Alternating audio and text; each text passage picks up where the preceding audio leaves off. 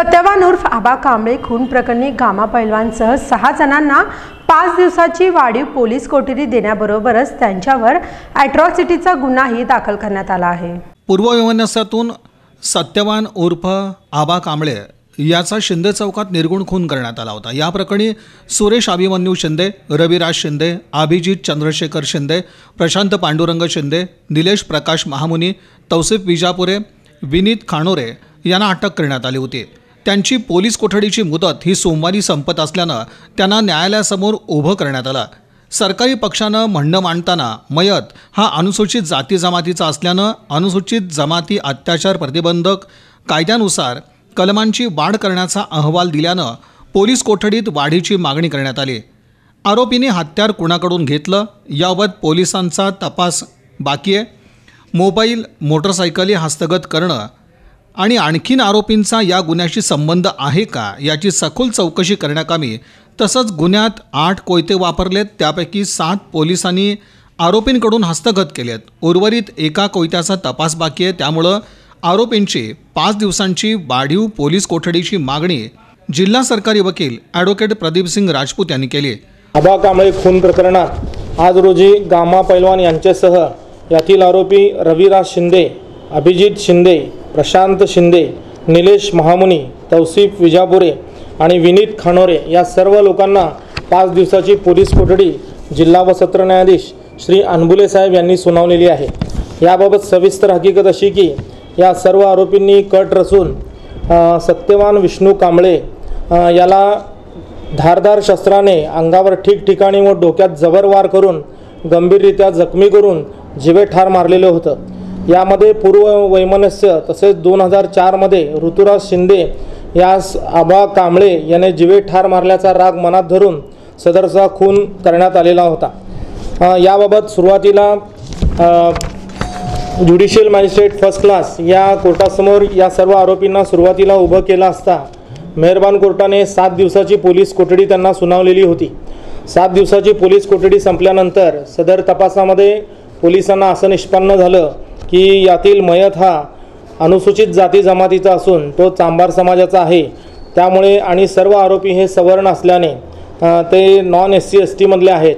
त्यामुळे या ठिकाणी पोलिसांच्या वतीने अनुसूचित जाती जमाती अत्याचार प्रतिबंधक कायद्याच्या कलम 3(2) आणि 5(अ) ही कलम त्या ठिकाणी वाढ करण्यासाठी आज सरकार पक्षाच्या वतीने न्यायालयामध्ये अर्ज दाखल करण्यात आला। तसेच तपास देखील या ठिकाणी डॉक्टर दीपाली काळे, सहाय्यक पोलीस आयुक्त यांच्याकडे वर्ग करण्यात आला।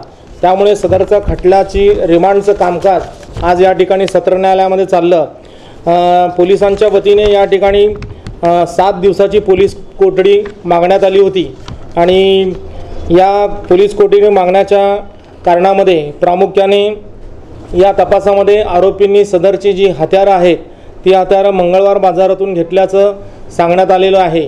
परंतु मंगळवार बाजारातील त्या ठिकाणी चौकशी केली असता व्यापाऱ्यांकडे त्यावेळेला सदरच्या घटनेच्या दरम्यान ही अवजारे विक्री करणारे लोक जे आहेत ते उपस्थित नव्हते किंवा ते आलेले नाहीत।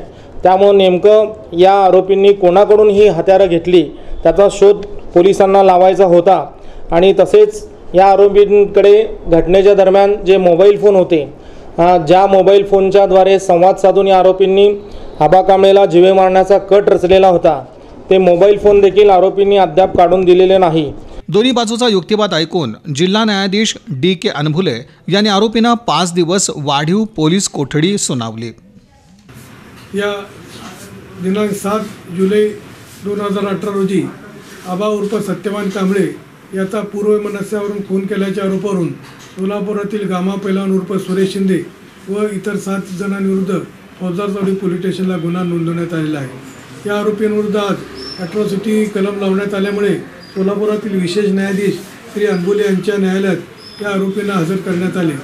पोलिसांनी या रिमांड एक्सटेन्शनसाठी अशी कारणे दिली की मंगळवार बाजारातून ज्या ठिकाणावरून हे मोबाईल घेतलेले आहेत त्या ज्या अनुसार 70 घेतलेले आहेत त्या लोकांचे जबाब घेण्याचे, त्याचप्रमाणे मोबाईल जप्त करण्याचा आहे।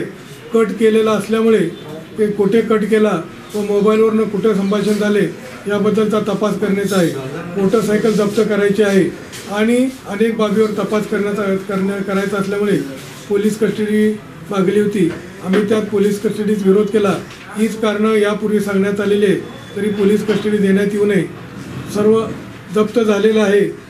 सत्तूर जप्त झाले आहेत, मोबाईल जप्त झालेले आहेत, मोटरसायकली जप्त झालेल्या आहेत.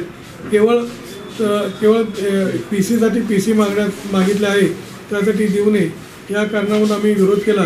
कोर्टाने सर्व बाबीचा विचार करून 5 दिवसाची पोलीस कस्टडी मंजूर केलेली आहे. या प्रकरणात पक्षातर्फे ॲडव्होकेट श्री राजपूत जिल्हा सरकारी वकील व आरोपीतर्फे मी धनंजय माने व जयदीप पाने 1 ते 4 आरोपी आणि 7 तर्फे आणि आरोपी नंबर 5 व 6 तर्फे शशी कुलकर्णी यांनी काम पाहिले.